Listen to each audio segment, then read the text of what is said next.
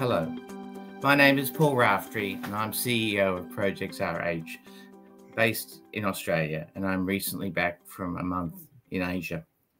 Today I'm joined by Juan Rincon, the CEO of Rincon and Associates, migration agents with operations in Australia and Colombia, and he's also the founder of and president of MyVisa.AI, based in Orlando these days, having started in Adelaide and having had its intellectual development also in Bogota. Juan is looking forward to receiving his minimum viable product in about 7 days, and he's quite excited by this. He's led Rincon and Associates in the migration area, and he is a lawyer by background. He's experienced in the education business and getting people to travel to pursue their dreams. He's done that to bring people to Australia, North America, and to Europe. What he now has is a powerful AI instrument which will help people realize their dream. It's all about a journey. So today, what I'm looking forward to discussing with Juan is that journey. Welcome, Juan. Paul, thank you very much. It's nice to be here. Thank you for the invite. Could you give us a brief introduction to Rincon Associates and then to MyVisa? So I really think it's important to set the context, because that's what investors are now asking. So we'll go into that a bit more, but if you could just set the context. Okay. We are migration agents. We have been dealing with people trying to move globally for the last 20 years. And this is a global trend. And we have been doing this professional consultancy for 20 years for people who like to travel to Australia, like people who like to study in America or in Europe, and they'll deal with too many problems. But now what our next step is using all the tools of artificial intelligence to do the same and better consultancy for everybody. So this is basically what MyVisa is a legal advisor that can offer the best advice to get the visa so the people can move and study globally. Fantastic. So what we want to share today is the journey you have been through and the issues that come out of trying to finance an AI-based product. What we have shared together is it's not easy. And what we have found is that the original enthusiasm for AI was in the technology itself. And there was a definite fear of missing out. And people invested very quickly in it. But now when we come to the applications, it's not so simple. And a bit like the blockchain period, we're seeing someone wanting most of the work done. And this was emphasized to me last night when I was talking to the representatives of a Dubai fund, who said to me, we're very, very interested in your AI projects, but we have a minimum investment of $30 million. And we're only interested in the commercialization, with the fact you have to do something in Dubai to qualify. So there's now all these strings on things. So could you briefly explain your journey and where we're at? Certainly, it is quite a journey. It's quite a journey because putting together a company in the AI space has several aspects we have to look after. One is the true problem you like to solve. I mean, AI by itself is just a tool, but how do you apply the tool? How this tool serves the people, add value? And you must have a clear understanding of the customer need. and this is not written anywhere. So that's what this is one aspect that you must be very careful, very understand the people, understand the market. Many of the people who will like to use the technology are technology ignorant. So find the right tune to put to design the product is not easy. This is one aspect that is very difficult to find. The second, to solve. And the other one, you must have a very good AI expert. Many developers talk about the AI, but really people who know AI, very few. And the third aspect is the money. The money, finding you have to have a lot of cash to put together the project. So you burn cash every day, every week, every day, every week.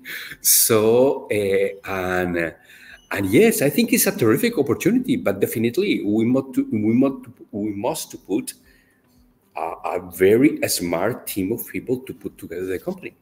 But I mean, it's really interesting because what you said are the fundamentals of any investment decision. So you have your story, the problem you want to solve, and the market opportunity.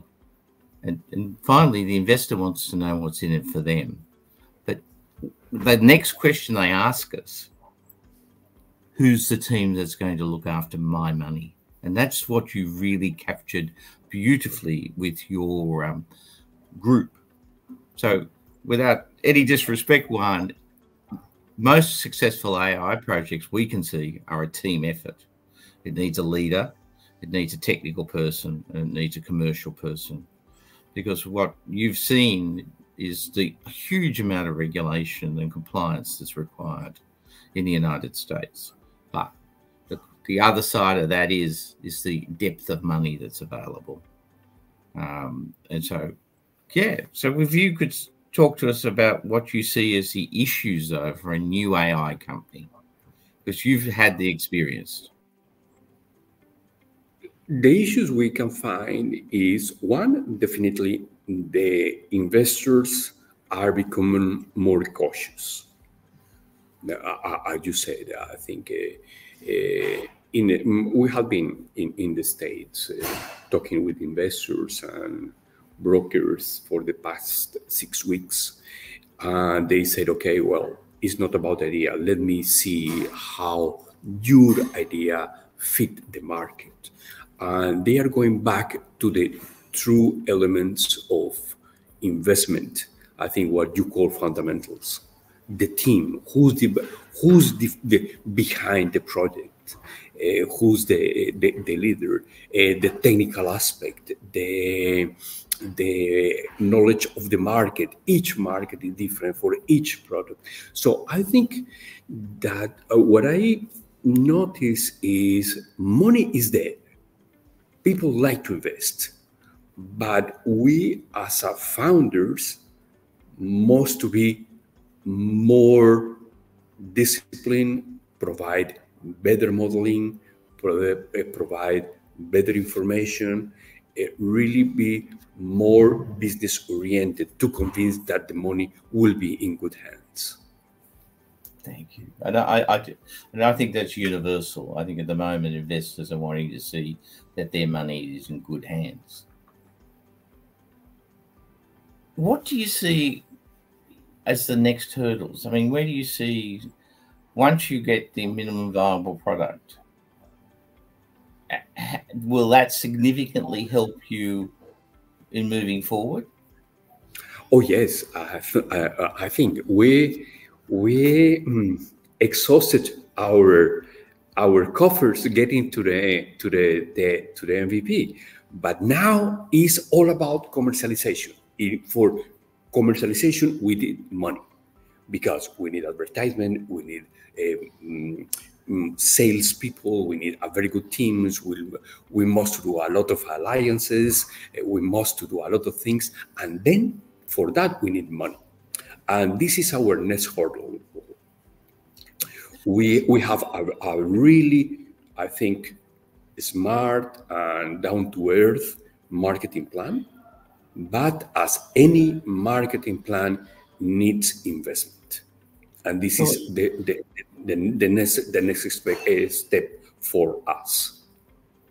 Yeah, I think that was the recognition in the conversation with the people out of Dubai. They were saying that if you're going to launch a product globally, you need a lot of money, and they don't want people coming back to them every 6 or 8 weeks asking for another $2 or $3 million. They want to finance them to get to the next step, to a level.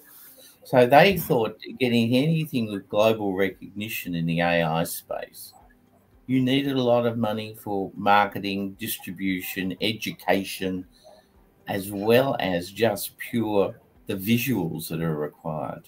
So I was amazed at that they wanted a business plan which was of that sort of element. And what we're seeing around the world is smart people being smart with their money, but recognizing you need to have enough to get to that important step. Okay. So what do you think are the lessons to somebody trying to set up an AI company today? I've got the bright idea. What are your steps that you would say they need to do before they put their decision to put the house on the line, as we would say in Australia?